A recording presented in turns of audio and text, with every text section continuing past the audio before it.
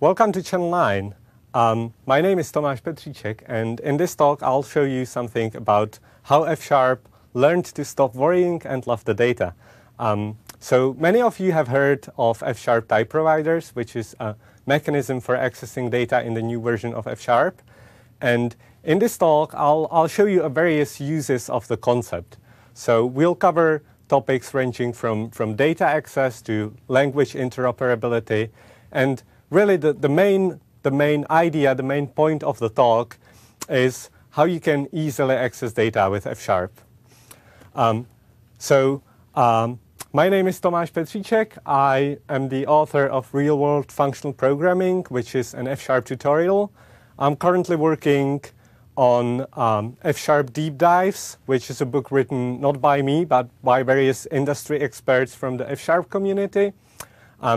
So that's a really good place where you can learn about different users and different uses of F#. And I'm also doing F# trainings in London and in New York. One thing I want to say before we start is I want to introduce you to the F# Software Foundation, which is a new initiative which is supported by Microsoft and the open source community around F#, as well as various other commercial users. So this is the place where you can go join the F# community, learn about other various interesting projects, learn about various commercial libraries for F# and so on. Okay, so let's get to the main topic of the talk, and that's data. As you definitely know, data is everywhere, and most of the applications these days are really focused on data. So accessing data in your application is the key question. Now, there's more data than you can imagine. I'll start by looking at the WorldBank, which is an international organization that collects data about various countries. And the interesting fact is that they have something around 8,000 indicators about all countries in the world. So accessing that amount of data is really, really hard, and searching that amount of data is difficult as well. When you use the web browser today to search for something on the internet, you usually get very useful hints. The search engines will tell you, oh, you're probably searching for this, and it can even tell you what's the value you want to know. So, but when you're programming, you don't get the same feeling. When you start programming, you're accessing data. You have to look for the documentation to find what's the API you want to call, and so on. So when I want to access data, I want to do something like this.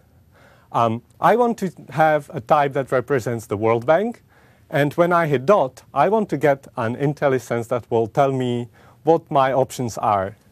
And this is exactly what you get with F# type providers. So I'll start by showing type providers in Try F#, which is, so Try F# is a web-based development environment, web-based tool where you can start learning F#, and you can write various pieces of F# code, test them in your web browser.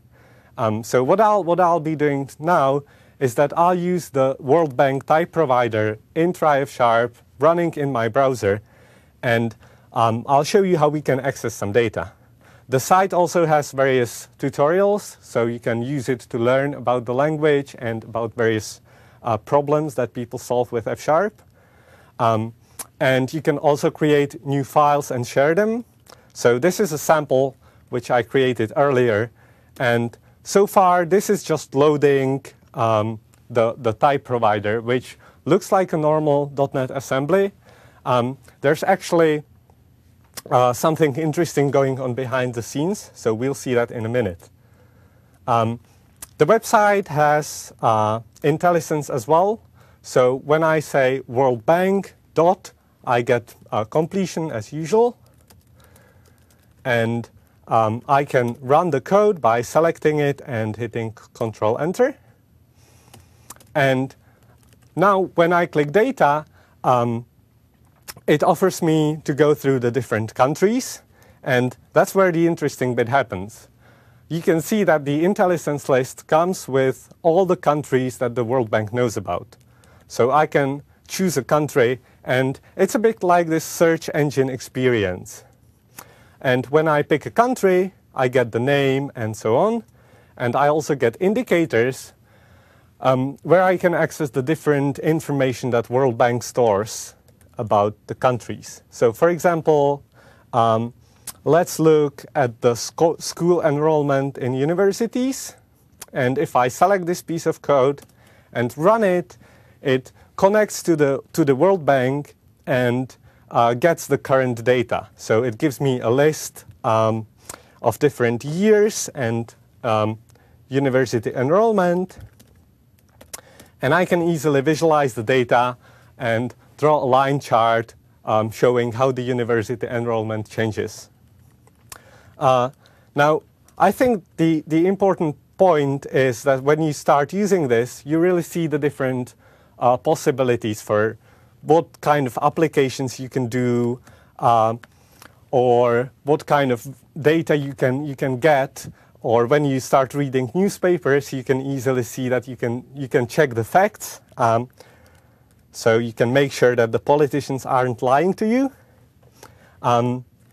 So for example, what we can very easily do in this case is that we can take two different data sets, school enrollment for male and female students, and we can use another functions for working with charts to combine these two data sets and display just a single chart that shows the two different values and how they change. So let me show you one more example, which I prepared earlier.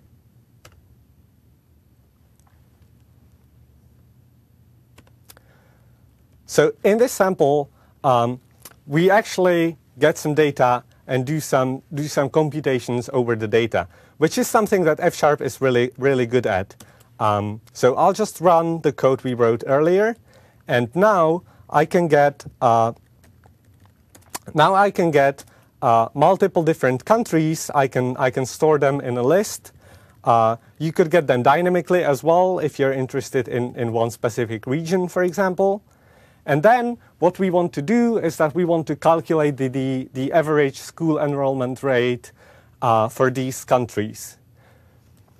And F# is really good at writing calculations that process data.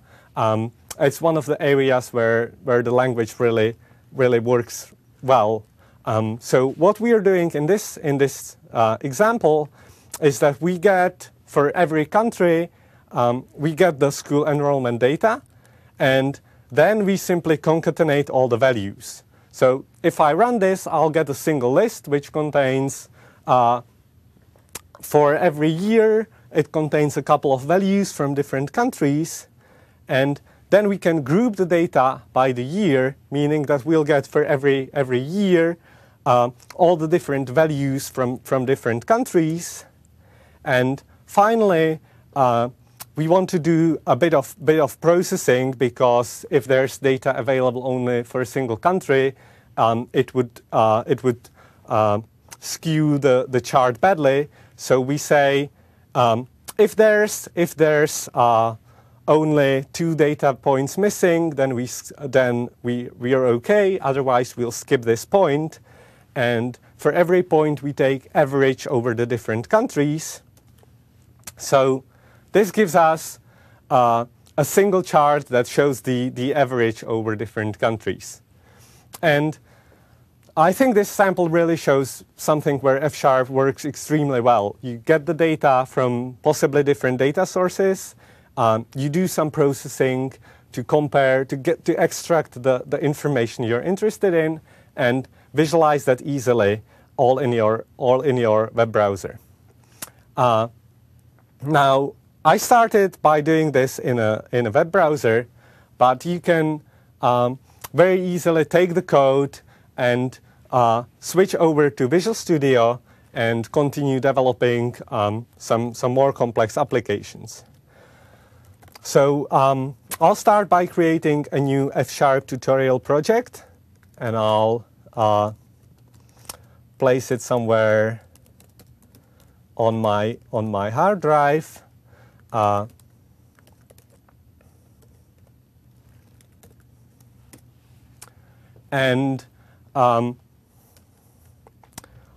So the tutorial project includes some examples of using F#. We don't need that. And if I want to use the type provider mechanism, I can reference some of the standard type providers that are shipped with F#. The WorldBank one is actually a type provider that's maintained by the F# community. So if I get from NuGet packages, if I get the F# data project, then I'll get the WorldBank type provider, which I was just using in the web interface. So I can pretty much copy most of the code. I'll just need to start by referencing the DLL, which I just downloaded. So I'll need a .NET 4 version of f#.data.dll.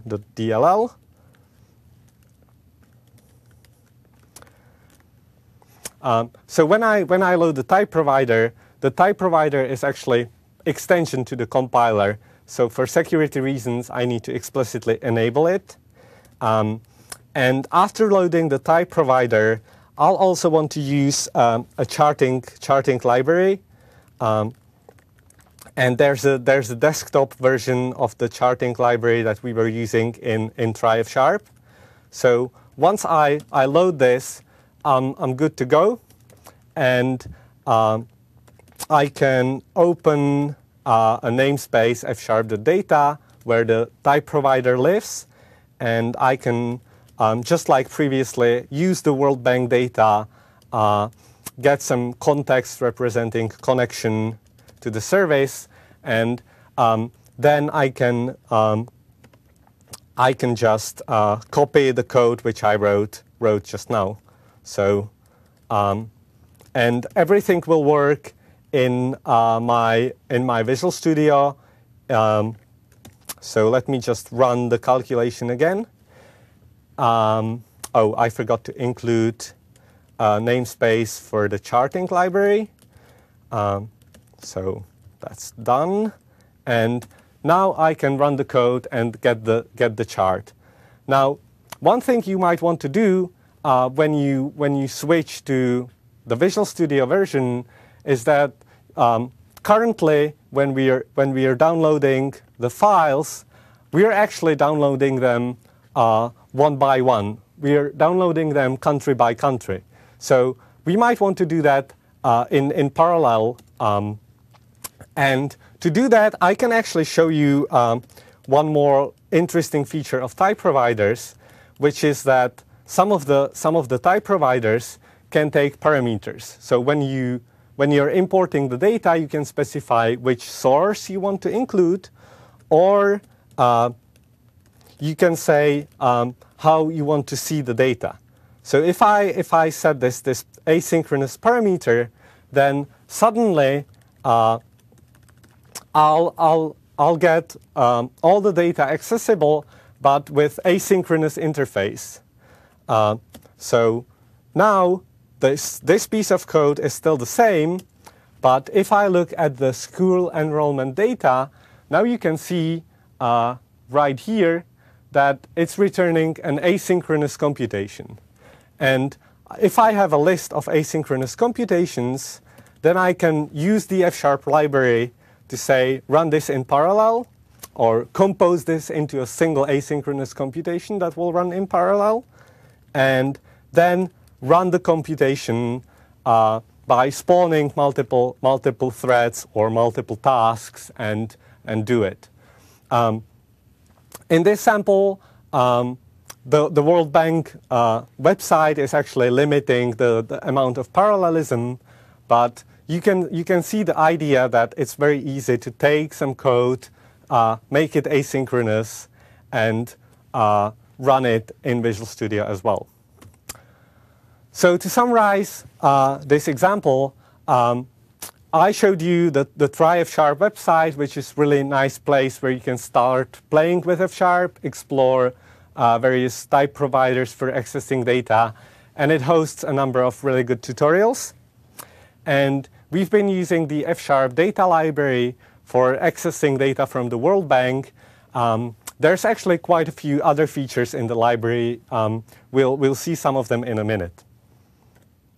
Now, another interesting thing we can do with F# is that F# has really good metaprogramming capabilities.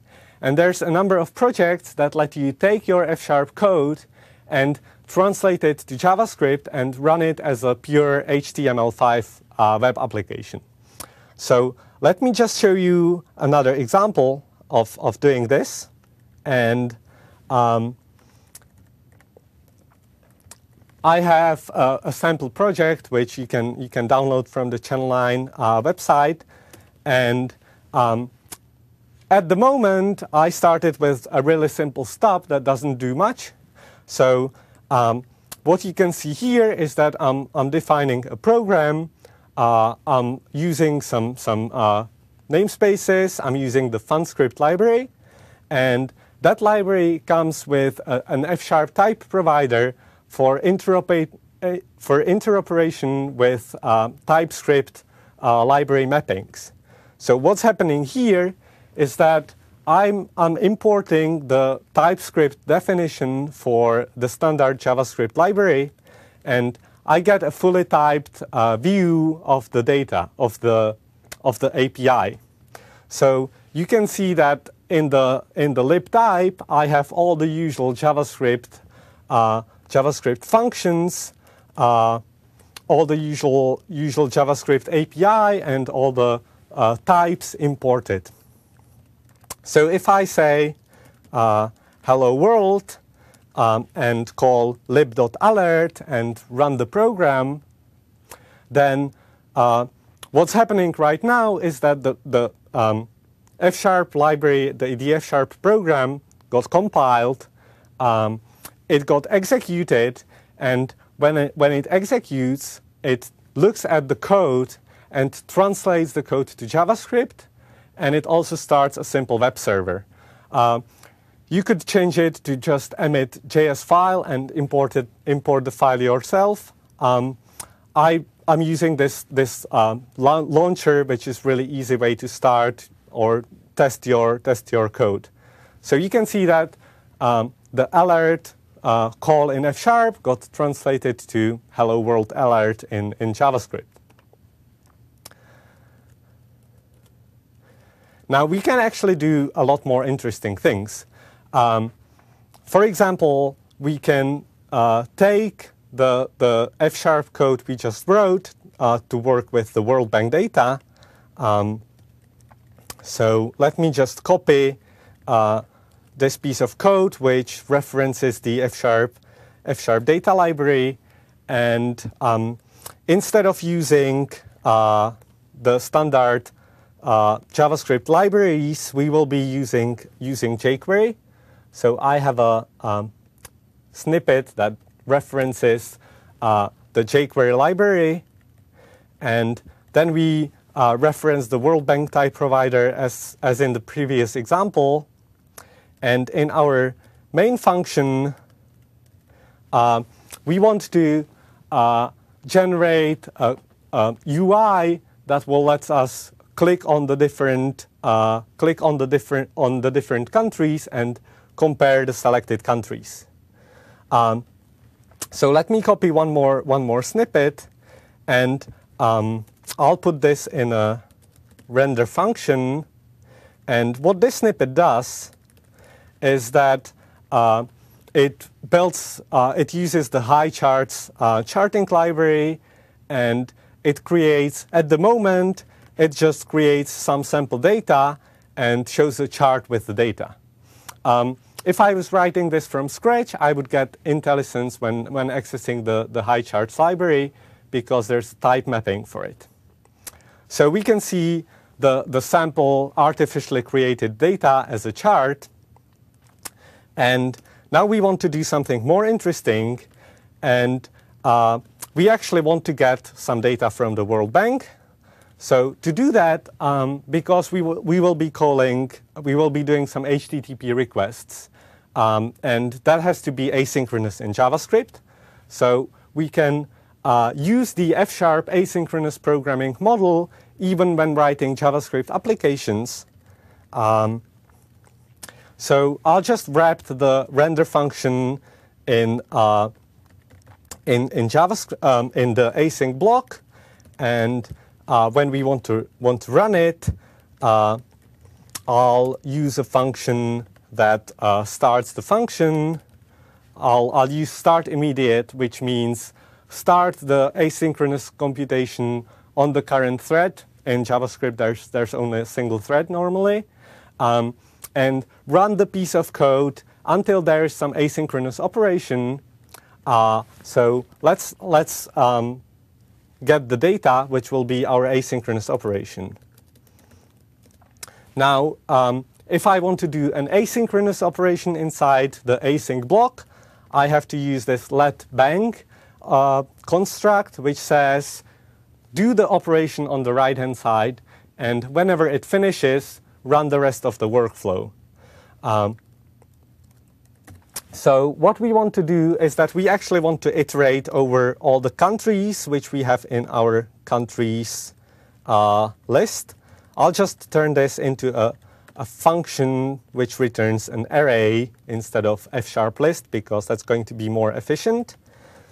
And now we can iterate over all the countries. And for every country, we'll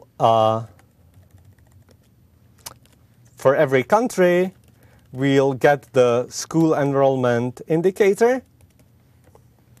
So let me just pick the one for university enrollment. And now we need to transform the data into the format that the charting library expects. So I have a snippet for that already, because we need to turn the sequence into an array of arrays, which is what the library expects.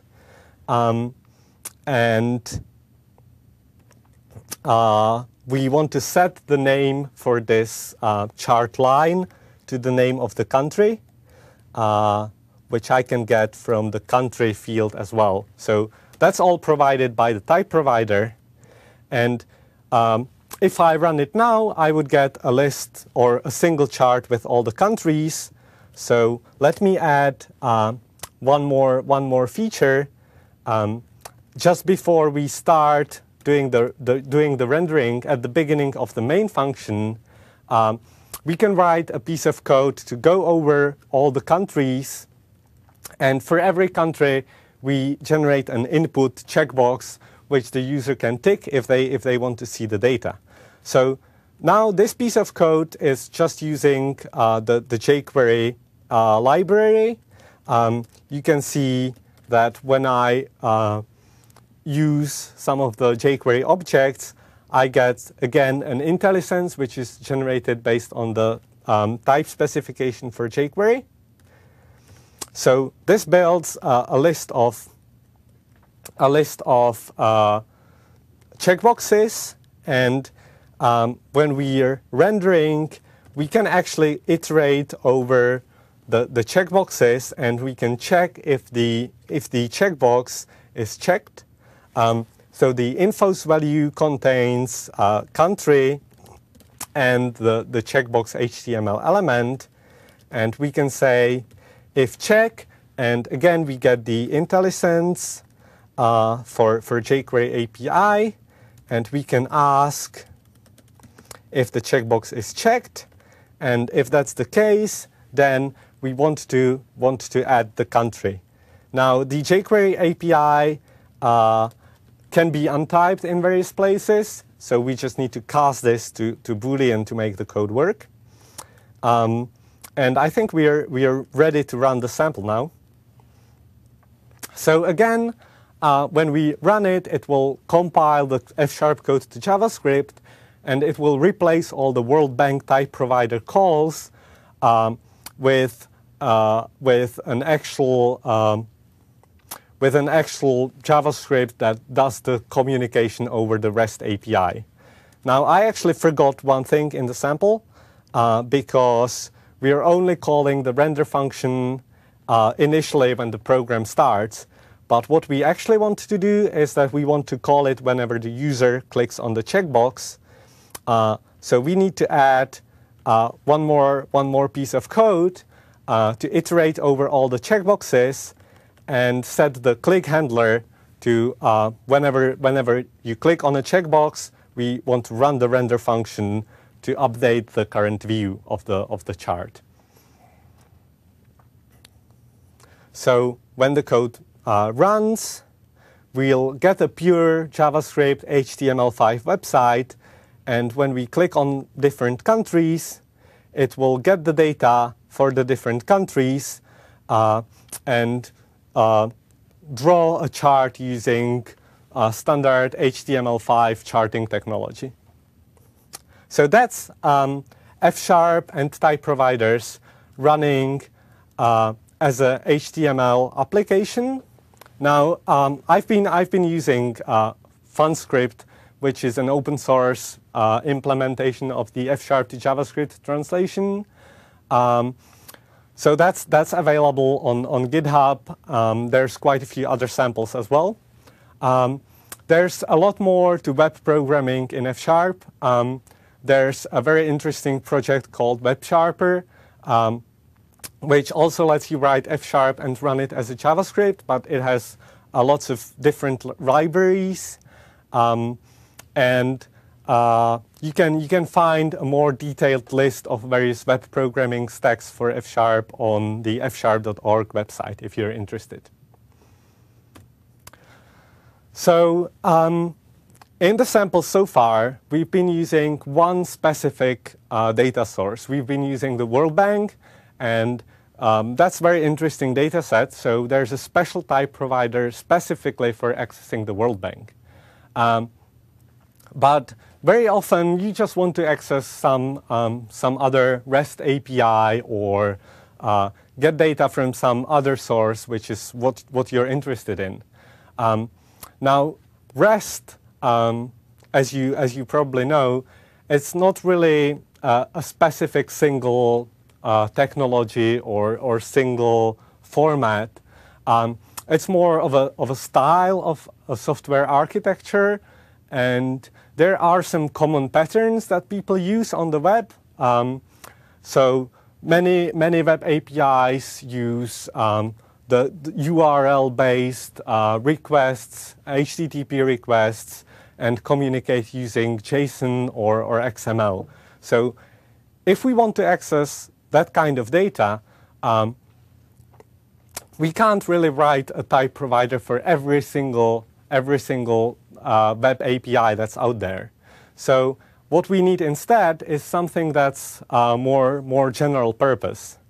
And that's something I'm going to show you in the next example. So this time, we'll use a type provider that lets us work with any JSON documents. So I'll start in F# Interactive again, just to show you how we can use the type provider, and I'll be using the F# data library again. So we reference F# data, and one other thing that's there aside from the WorldBank type provider is a type provider for processing JSON documents. It also has a couple of helper functions for making HTTP requests. So the sample which I want to show you is how to call the movie database API. The movie database has some documentation on the website. So for instance, what we want to do is that we want to search for movies, and the documentation tells us if you want to do this, you have to request this specific URL. So I'll copy the root URL which we need to access. And then to search for movies, we need to specify this relative link. Okay, so this will search for a movie, and it also tells us to use the query parameter. So if we say query and let's say Batman, then this will be the URL to call for searching. And we also need to specify the API key, which I already have here. So this is the URL we want to get. And I can do that using the http.request function, which is in the F# data library. So there's my URL. And I actually need to specify a header as well, because if we look at the documentation, it says when we are sending the request, we have to specify that accept header is application.json.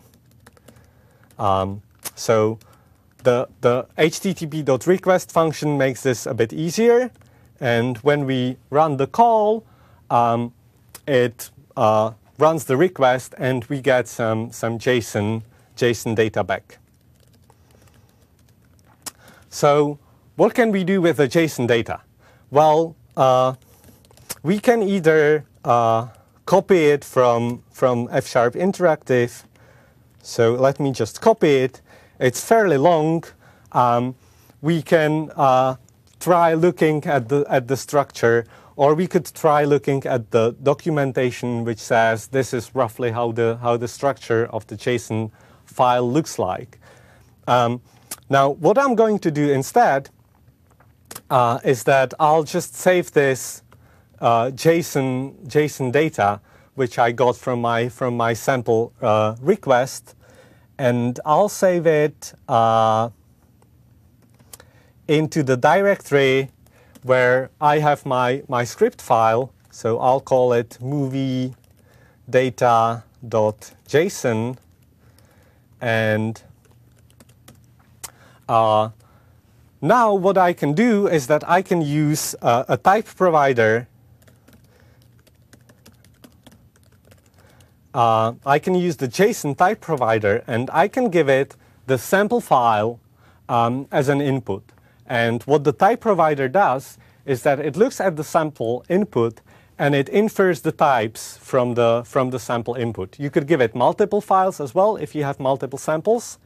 But for our example, it's actually sufficient to give it one representative sample.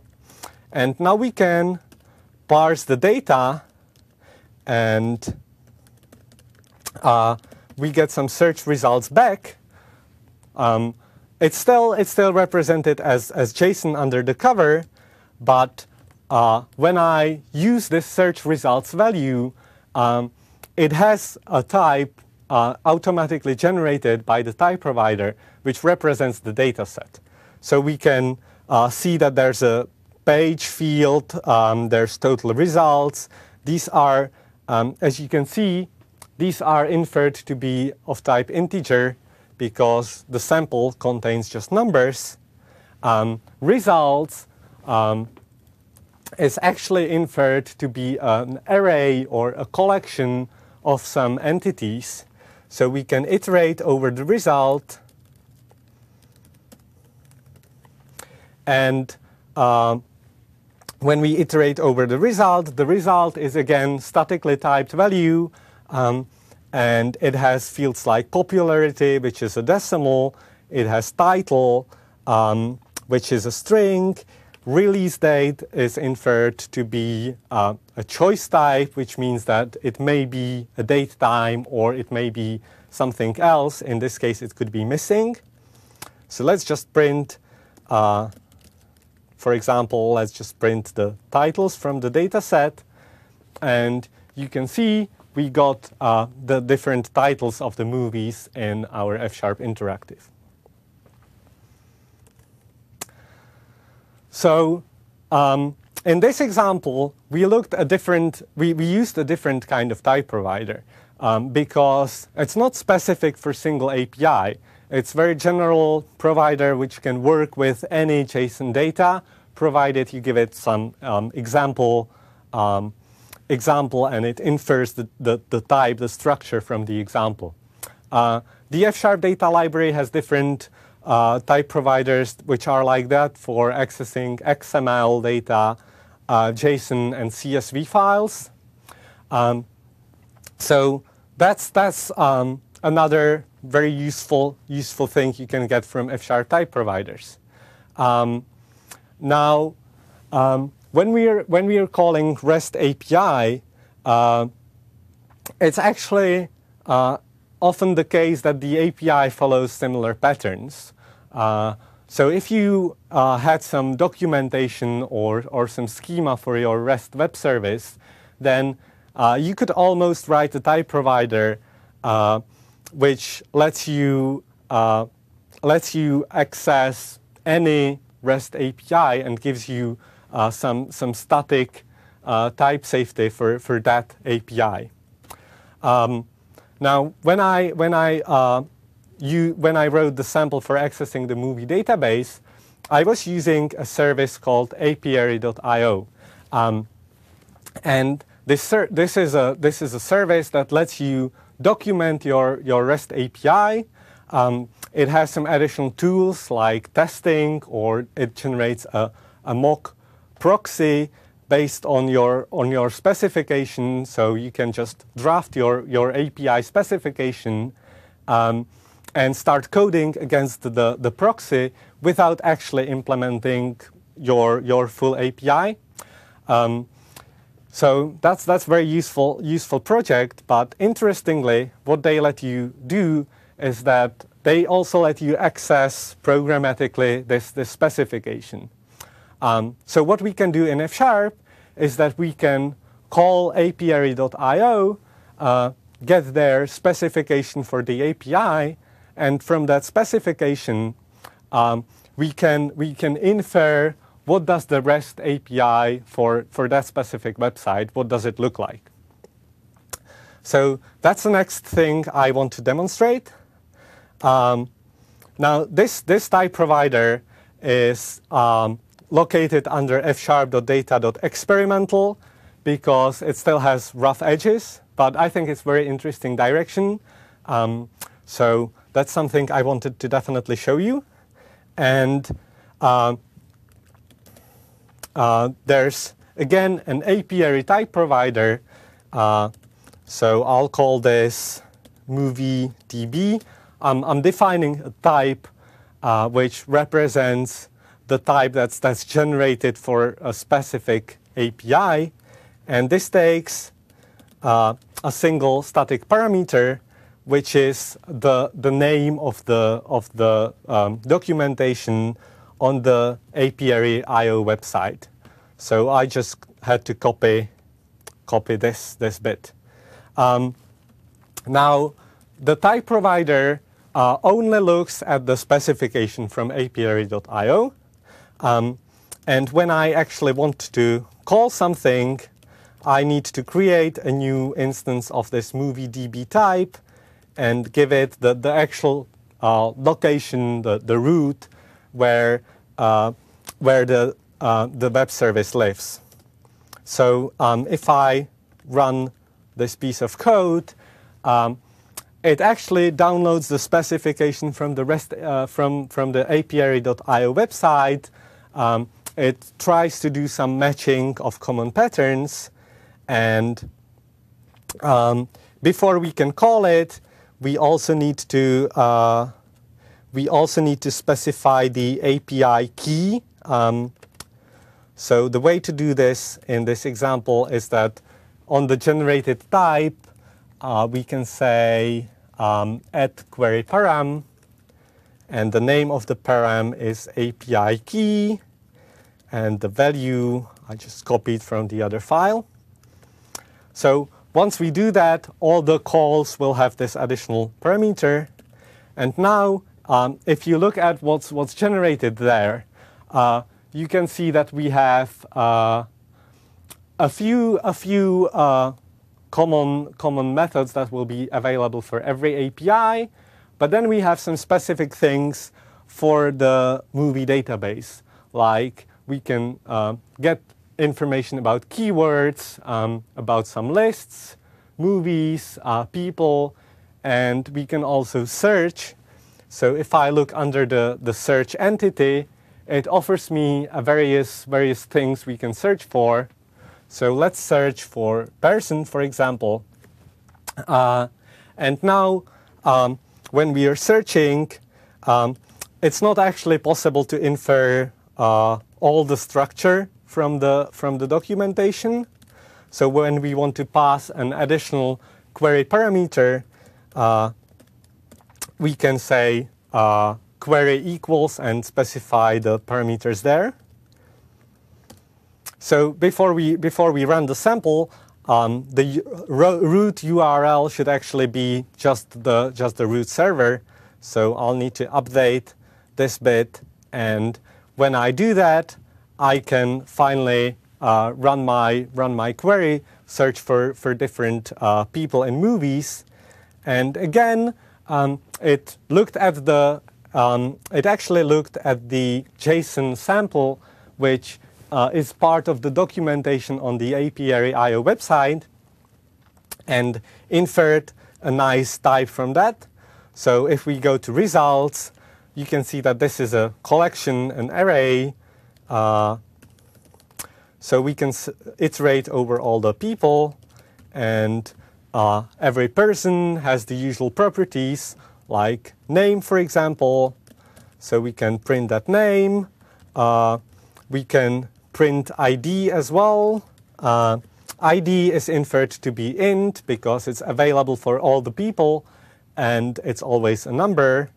So if we print it, then we get a nice list of various people in the movie industry with a name containing Craig. Or we can, if we're interested in some specific data, then we can get data about a person and specify the ID of the person. So this gives us detailed information about Daniel Craig. And we can, for example, find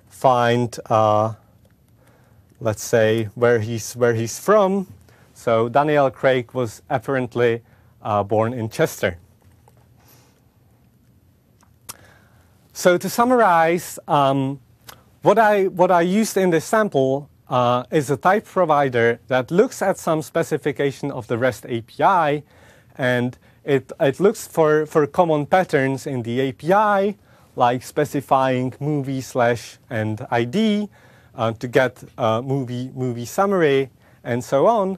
And based on that documentation or based on that specification, it gives you a nice type-safe typed API, which you can use from F# to access any REST service which has this documentation. Now, there's probably a lot of different competing standards for accessing, for specifying REST APIs. And I think writing type providers for that is a really interesting project.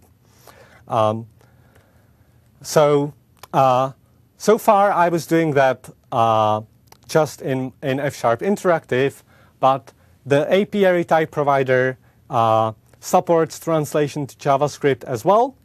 So let me show you just one more web programming example where we'll use the apiary type provider to search the movie database, and we'll run the whole thing as a plain JavaScript application.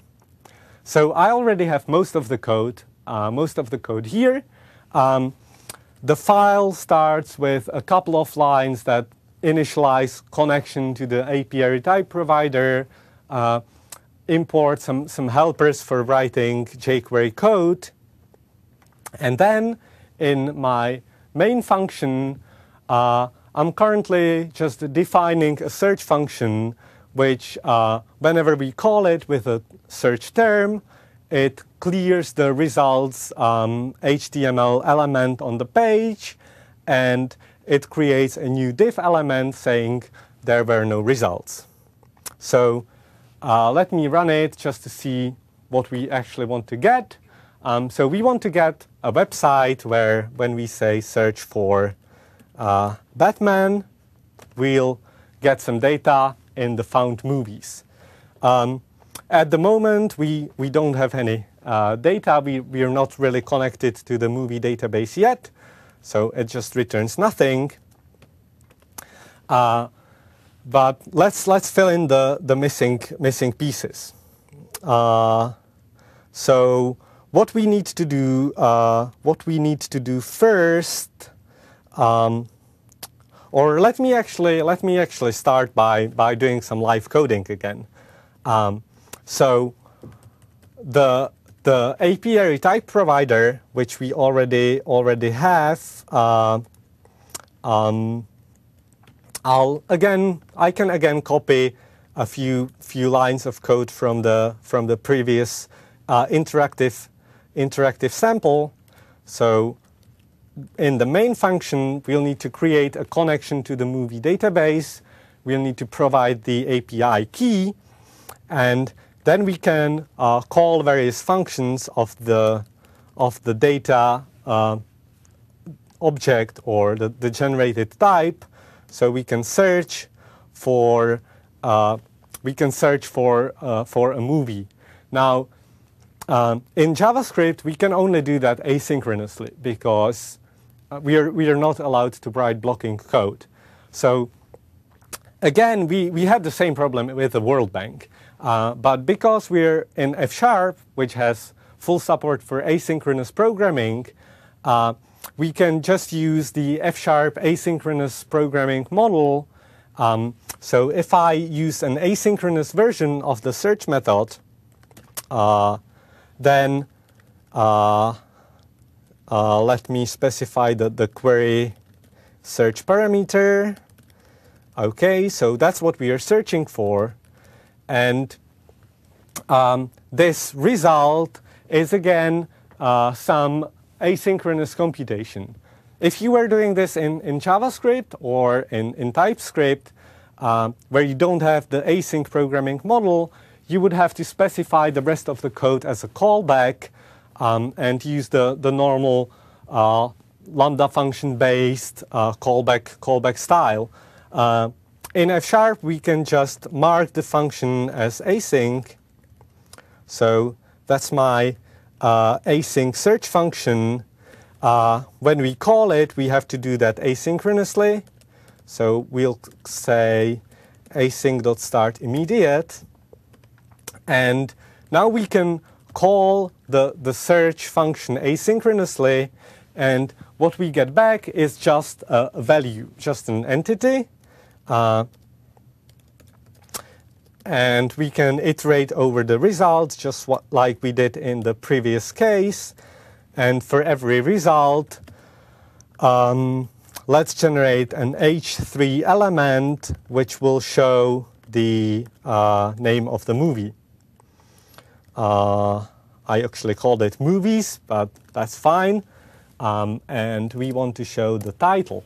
So you can actually see when I do a typo in my code, if I, for example, spell title incorrectly, I get a full checking because the types are there. They're fully inferred, and they're checked just like normal F# code or just like normal C# code if you're used to static typing. So if we run the sample again, when we search for some movie, we'll get back a list of the movie titles. In this example, the compilation of the program is actually kind of complicated because it needs to look at the whole API documentation and figure out what's the right structure. So if we search, for example, for Star Wars, then you get a list of all the Star Wars movies. So that's looking good. And let me just fill in some more snippets to make the sample a bit more interesting. So I added a function which shows some details about a single movie when we click on it to see more information. So what this does is that it asynchronously gets movie details, fills in title, overview, creates a link to the image, and then it gets all the casts for the movie, so we'll see all the actors and so on. We're doing some data processing as well using normal F# array functions to sort the data. And when we want to generate the movie information, we'll actually use jQuery to build a couple of more elements. So what's happening here is that we generate a link to show the movie details.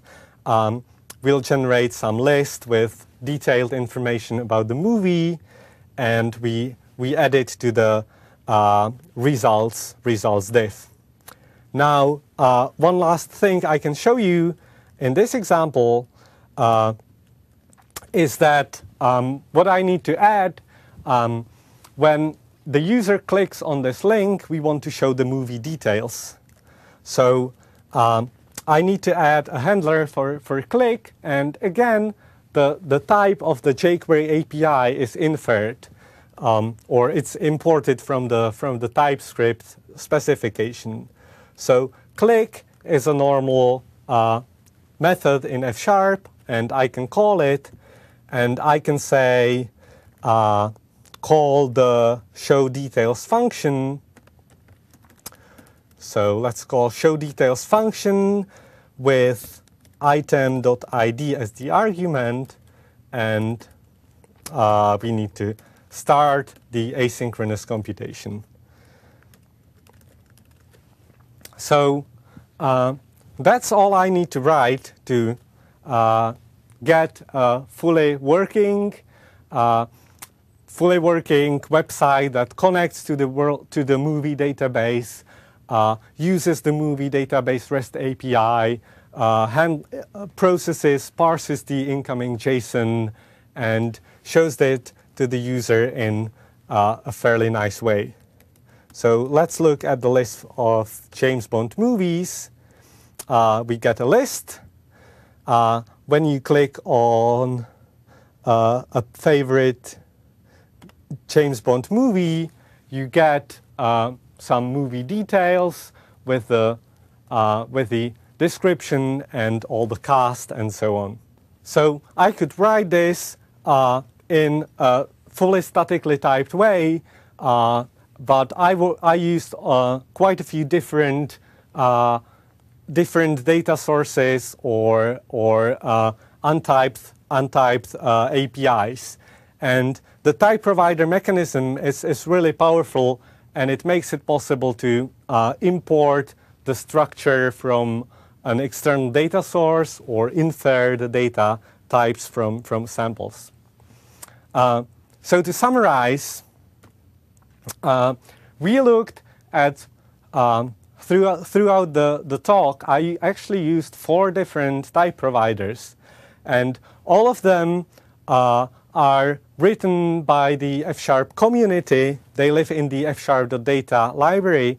And it really shows the unexpected power of the mechanism, because I think many of these examples are something that the F# team didn't really expect when they designed the feature. And so this is really an interesting area where you can play with various interesting ideas. So we used the JSON type provider, which is an example of a type provider which works for any data file, and it infers the structure. So that's one that's very universal. There's similar providers for XML or CSV. You can use it to work with open government data or lots of data sources that are available on the web these days. We also used a fairly specific type provider, the WorldBank type provider, which is really tuned to work against one specific API, which is really an interesting data source. So that's why I think it deserves a specific type provider. And if you have any other data source of interesting data, you can write a type provider. For example, for the finance data to get stock prices in a type-safe way for different countries. The next thing we used is the TypeScript provider, which is of quite different kind because it doesn't really access data. It just lets us integrate with other programming languages. And this integration is really powerful and interesting feature as well. There's various projects in the F# world that, for example, let you call R, the statistics language, from F# in a typed way by looking at the structure of R functions and giving you a typed access. And finally, I showed the apiary type provider, which is accessing some fairly complex schema description for REST APIs and makes that available as F# functions. So if you want to learn more about F# and type providers, then definitely check out the tryf#org website, which has many of the type providers which I was using. You can get the WorldBank data. You can get data from other online sources. So that's very interesting page, which also has quite detailed introduction to F# and tutorials if you're not familiar with it yet. You can also join an increasing list of various user groups. There's a list of the user groups available on fsharp.org.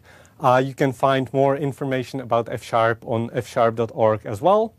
And finally, if you want to learn more, we are often offering trainings and we are running tutorials on F# in London and New York. Thank you.